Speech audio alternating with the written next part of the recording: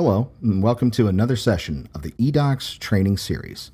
My name is Chris Gruber, and today I'll be showing you using eDOCS DM with Core. Now, as you're probably familiar, there's all kinds of online file share services available, like OneDrive, Dropbox, and Box, just to name a few. OpenText also has one.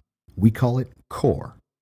It's a completely secure, cloud-based file share, sync, and collaboration service which integrates tightly with many OpenText solutions, including eDOCS DM. So let's take a closer look. As you know, in your organization, there's all kinds of documents and other content that you might need to share and collaborate on with some outside parties. But how do I ensure that I can collaborate and share with these outside parties in a controlled and secured manner? Well, that's where OpenText Core comes in. Let's start by logging in to the OpenText Core website.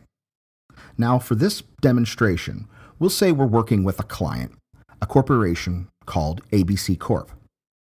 We need to share a specific contract with them so that they can collaborate on this document with us. Currently, that contract resides in our eDOCS DM library. So let's share this eDOCS DM document using Core. To do this, I'll log into the OpenText Core website, and once I'm in, I'll create a folder for ABC Corp. As you can see, I'm already collaborating with other parties, some internal, some external.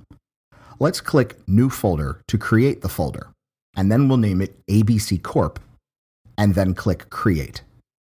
Now we can share it by clicking the Share icon. That's the icon that looks like a person's head and shoulders. And who should I grant access to this folder?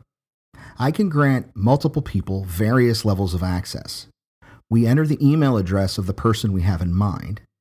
Then we specify the level of access: collaborator, viewer, or manager.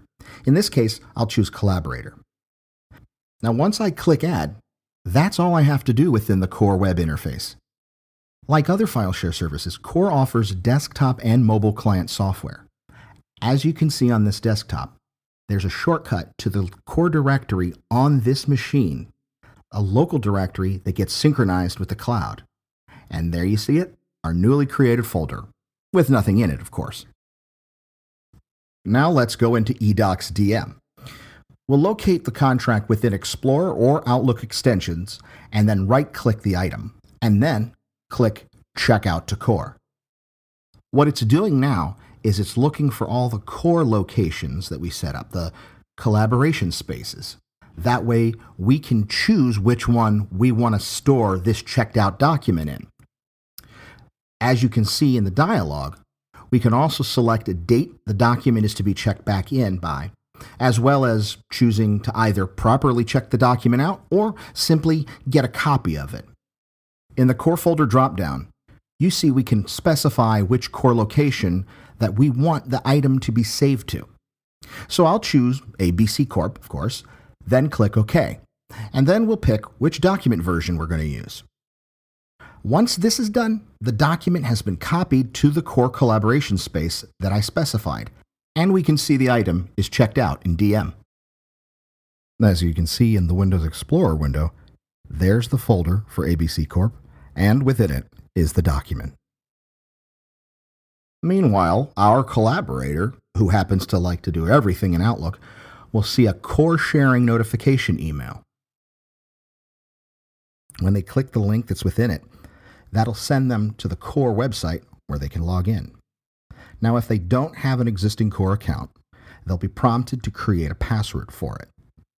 Once they log in, all they're going to see is that one folder, and within it, that one document.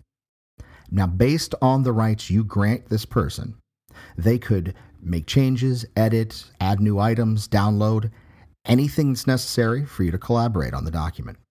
They could even review the document's activity in a timeline, as you can see. The key point here is they only have to do what they need to do in a secure, safe environment. Once they're done and have notified us, all we have to do is go back to the item in DM and simply click Check In from Core. After it retrieves the document from Core, We have the normal document check-in options available to us, like checking it in as a new document or a new version, or simply unlocking it. I'll choose New Version, and once I've completed the check-in process, DM brings the document back into the library. You can see in the document's history what core activity occurred, including specifics on the core location it was checked out to. Now, back in our local core directory for ABC Corp, we see the contract is gone because core removed it when it was checked back into DM. As you've seen, we've gone through a complete lifecycle of a collaboration using DM and core together. And it was quite easy and straightforward, as well as secure. This has been Using eDOCS DM with Core. For further information, we encourage you to review the documentation. Visit our YouTube channel to keep up with all videos in the eDOCS training series. Did you like this video?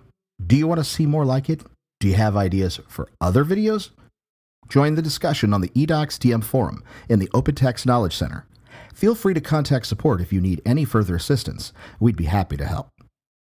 And thank you for taking time to watch this video.